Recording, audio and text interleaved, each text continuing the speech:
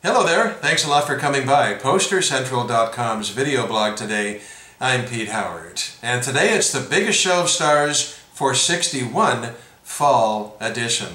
Yep, still another traveling caravan package tour from the early 60s under the BSOS banner. Biggest show of stars. What an outfit that was. What a great promoting crew they did in the 60s and 50s.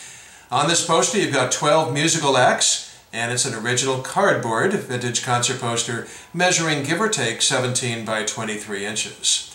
And it is a tour blank, and I've got another one to show you later on. As you know, that means the color portion printed ahead of time and the white box up top left blank and then stripped in date by date. So for this one we do have the Municipal Auditorium in San Antonio, Texas. Wow, Wednesday, October 4th. And this printing, by the way, this blue printing, all in globe posters, very distinct blue block lettering. And it continues to say, one show only, 8 p.m. until, and then it's left blank, so obviously no firm stop time. And then some unusual seat locations given. You don't usually see this on a pop or an R&B poster or anything. Orchestra box, $3.50. Orchestra circle, $2.75. And then balcony, $2, including taxes. And then they say tickets on sale at the Alamo Piano Company. Well, of course, there in San Antonio there was probably Alamo everything, right? From Chinese cleaners to cafes and stuff. Here you have the piano company. And tickets also on sale at the Lifesaver Grill.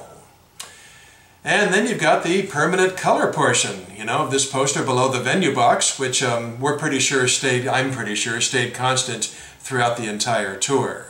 And let me come in for a little closer look. There it says at the top, Super Enterprises Inc. present the biggest show of stars for 61 Fall Edition. Sorry about the redundancy. Now notice how that stripe is yellow and black, although the yellow is a little bit dialed back because of sunlight over the years, but it was printed in pretty strong yellow. So that stripe is yellow and black. The next two lines of musicians, Dayglow orange and black, and a little bit bigger in size. By the way, white was also a constant element, being of course the color of the cardboard. The next two lines are yellow and black again, lines of musicians. And the final strip at the bottom, complete with a photo of a musician, is Dayglow orange and black. So you have them alternating back and forth. And it's kind of neat, you know, it's easy to overlook patterns like this, and in fact I had for years, if not decades, until I sat down to video blog this poster, and then it was like, oh wow, look at that. So it'd be so awesome to interview an old, you know, designer for Globe or something and find out how they thought of these things and what their thinking was, you know. Okay, so musically the top row starts with Brook Benton and the biggest pop hit of his career. Nice, Boll Weevil song was #2 this summer, and it was also #2 R&B and stayed there on that chart for a full month. Then you've got the Platters. I can come in closer. The Platters top center there. Love that photo. Really a nice picture of the legendary 50s rock and roll act. But the song title, I'll Never Smile Again, kind of funny. I immediately thought of Frank Sinatra because Frank and Tommy Dorsey and his orchestra had a #1 hit with it in 1940, so it turns up a lot on Sinatra compilations and stuff. The Platters barely managed to eke it into the R&B top 20. Then you've got Shannon on there with the song Hats Off to Larry.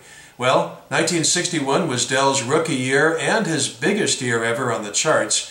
It started off with the #1 smash Runaway in the spring, and then Hats Off to Larry was top 5 in the summertime.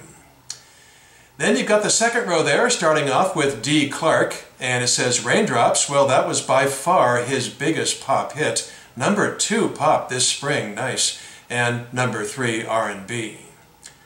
And in the dead center there, you have the legendary Drifters with another great photo. Boy, between the Platters and the Drifters, there's just two exemplary pictures right down the middle of this poster. And the song title given is Please Stay. Well, that was their current, pretty inconsequential charting single. But you know, over the next 3 years, the Drifters would produce Up on the Roof, On Broadway, and Under the Boardwalk. Literally in 62, 3, and 4. So they had a lot of juice left in them. And then you've got Bruce Springsteen's hero, Gary U.S. Bonds. He was as hot right now as anyone on this poster.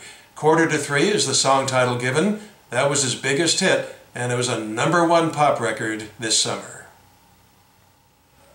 Then you've got the third row of musicians, and starting the black and yellow coloring here. First we have Gene McDaniels, and Gene had a top 5 pop hit this spring with 100 Pounds of Clay. We all know that one.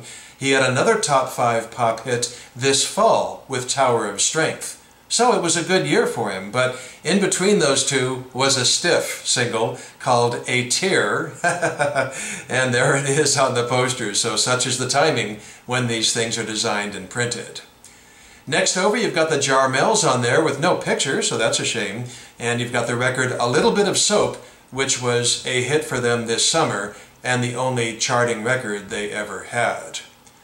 Next to them you've got Curtis Lee, also a one-hit wonder, with Pretty Little Angel Eyes, a top 10 pop hit this summer. And the final row then, we go to that yellow oval, and you can see Phil Upchurch's name, also without a photograph, darn it, and that's kind of a shame because he became an amazing session guitarist. Boy, Phil worked with B.B. King, Dizzy Gillespie, Muddy Waters, Howling Wolf, John Lee Hooker, Cat Stevens, Quincy Jones, and Michael Jackson. What a resume. But this summer, '61, he had his one charting record under his own name, and it was actually the Philip Upchurch combo. And that was You Can't Sit Down Part 2, given here on the poster. Top 30 pop, sold 1 million copies, and got him a gold disc. But we know it better these days by the Dovell's version, which went to #3 pop a couple of years later. And then you've got in the center there the Cleftones. They enjoyed mostly R&B chart success. Heart and Soul was a top 10 for them this summer. And then in the lower right corner, the yellow oval, Harold Cromer is given as the MC. Now some might look at that and think that's his picture there, but no, that photograph is of Paul Williams and his Show of Stars Orchestra. Don't forget Williams, for heaven's sake, once had a #1 record for 3 months. That's right. Boy, I'll tell you, the Hucklebuck topped the R&B charts in 1949 for 14 weeks. Wow. And then in the very bottom center, probably can't see it, but in the white margin it does say Globe Poster of Baltimore. So now, as promised, let's take a quick look at this poster from a couple of other cities. Just 3 days later in Wichita, Kansas, and 2 shows on this date, 7 and 9:30 p.m. And by the way, you can really see on this example how pronounced the yellow is when it was first printed. Now, let's pedal backwards 3.5 weeks, and we wind up on September 13th in Knoxville, Tennessee. Yeah, look at that. And as I come in on the venue box, interestingly how no time of the show is given. You know, different local promoters just wanted different things up there in the venue box. By the way, the low ticket price of $2 on this was constant on all of the posters that I'm showing you. Okay, so let's just jump ahead 4 days from this one, just 4 days afterwards, and where's my picture? I had a picture of that one. I don't know where it is, so I guess I'll just show you the real poster. How's that? Ta-da! Right?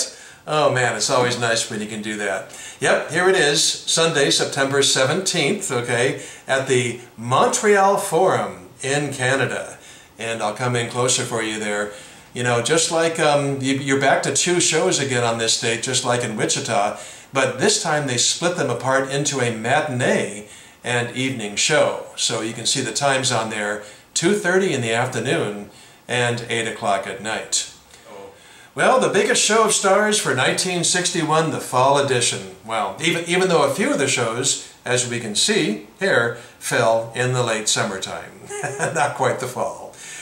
Oh, thanks a lot. Great fun to show you this stuff. Really appreciate your time. Hope you enjoyed as much as I do, and thanks for dropping by. We'll see you again for something fun soon. Okay, bye-bye.